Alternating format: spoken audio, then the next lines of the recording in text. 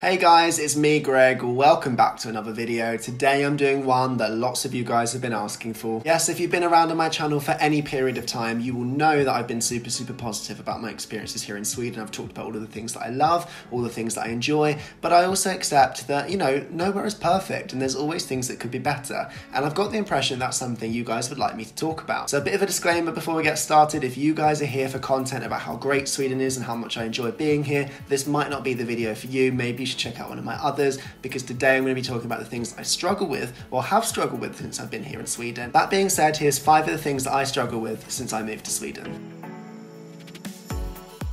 First thing I'm going to mention today is something that I've touched upon in different ways here on this channel, but I've never explicitly said, and it's what I'm going to call the stay-at-home culture. And of course this is a generalisation, it kind of has to be because I've not met every Swede in the country, but from the people I meet and the friends that I've got and the people I see at work, there seems to be a real move towards spending a lot of time at home at the weekends. And don't get me wrong, there's nothing wrong with that, I'm all about quality time, but something that I really miss that I used to do a lot of back when I was in the UK is getting out and about and making the most of the countryside around me at the weekends. I hear lots of people here talking about spending the weekends at home doing odd jobs or hanging out with family, and there is nothing wrong with that. I'm totally here for it. But something that I really miss is, getting in the car, driving for an hour, visiting a new town, visiting a new city, going to the beach. It just doesn't seem to be what's really done here. And of course there's going to be exceptions, and of course there's going to be jobs that you have to do at the weekend. But in England at least, we're taught that the weekend is for making the most of it, getting out, doing something different. I don't want to always run in, my back garden or have fika in my house. I want to go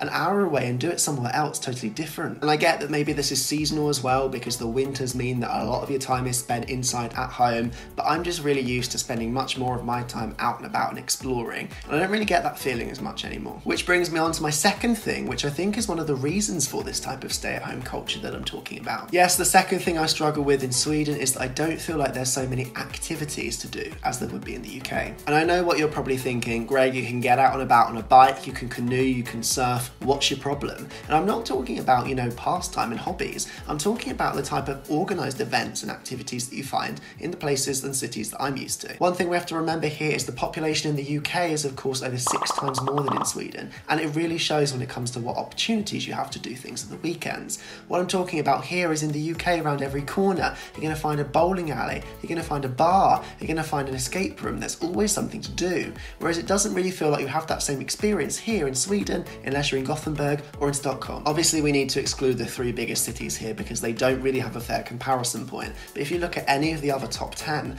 lots of them only have a certain number of cafes, a certain number of nightclubs, a certain number of bars. The opportunities for entertainment are just a lot smaller because there's a lot less people. And again, I have no problem with that, but I just feel like I'm at that age and at that point in my life where I want to be getting out and about and having more opportunities and more things to go and explore. One day this will suit me so much better, but right now, not really there. And that brings me on to my third and actually biggest struggle when it comes to living in Sweden, and that is the winter. And you guys, before you judge me, just hear me out with this one. I'm not talking about how cold it gets or the fact it snows. None of that causes me a problem. What causes me a problem is how dark it gets and how short the days become, and most of all, the fact that in November and December you barely ever see the sun. And I know I've probably got some of you laughing now because you're like, well, you can talk, you come from the UK, it's not exactly the sunbelt of the world. And no, it's not, but one thing you really notice when you first arrive in Sweden is that when you get to the heart of the winter, it can get very dark, the days can get very short, and you barely ever see any blue sky. I'm not being unrealistic here, I don't expect it to be bright sunshine and 30 degrees. I know what I'm working with,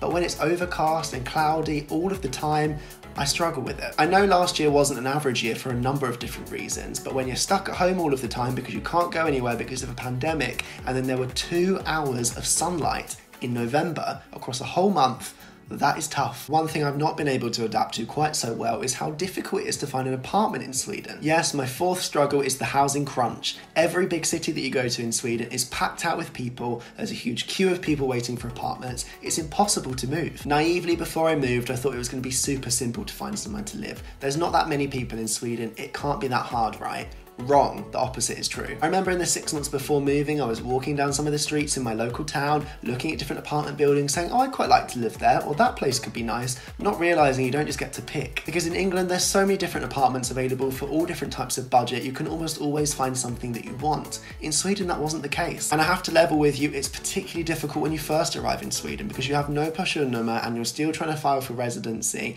but you need all of those things sorted and able to get somewhere to live. I remember I actually found my first 2 apartments here in Sweden on Blocket because it was impossible to find somewhere to live.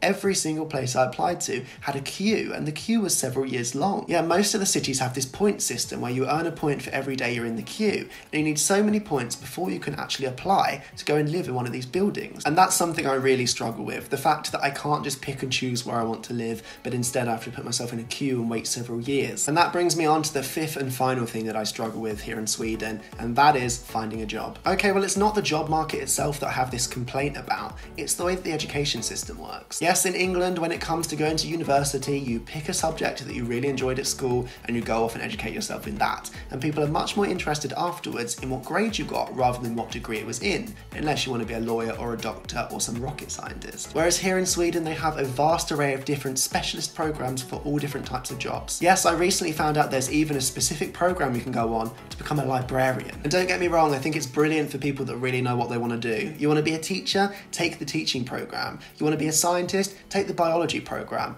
No problem at all. But what about for the rest of us that hadn't really decided what they wanted to do when they were 12? Take me, for example. When I finished school in the UK, I really enjoyed geography, so I took a human geography degree to continue that line of study. Then I went into project management, which has nothing to do on paper with geography, but of course has a lot of transferable skills. And that was no problem for me at all, because all the employer was looking for was that I had the right level of understanding, comprehension to be able to do the job. Whereas here in Sweden, I've struggled a bit more. And that's not to say that I haven't had some great experiences working here in Sweden. I've worked for some brilliant companies who have really seen my potential based on the skills I have, rather than the program I chose to do when I was 18. As I say, being so specific works for some people who are very sure and certain about what they want to do, but for those people that are like me, I think it makes it a bit more tough, and it's definitely something I've struggled with since I arrived here. There you have it, guys. They're 5 of the things that I struggled with since I arrived here in Sweden. I've been very open on this channel about the fact that I really love living in Sweden. I think there's some really great things about it, but that doesn't mean that everything's been perfect for me 100% of the time. And they're 5 of the things that have really stuck out for me during that period. But I'd love to hear what you think. Do you agree with the things I've struggled with? Are there other things that you've struggled with, either here or if you've moved to another country? You've got to let me know in the comments below, and then please drop me a like so I know that you liked this video, and maybe I'll do another one like this in the future. If you haven't subscribed yet, it'd be really awesome if you could. Turn on that notification bell, then you'll be the first person to know every time I put out a new video, and that would be really cool so that I know you're there ready to watch it. And I guess that's all I've got to say for today. So all I'll say now is I hope you have a great day, whatever else you've got planned, and I'll talk to you again very, very soon. Catch you later, guys.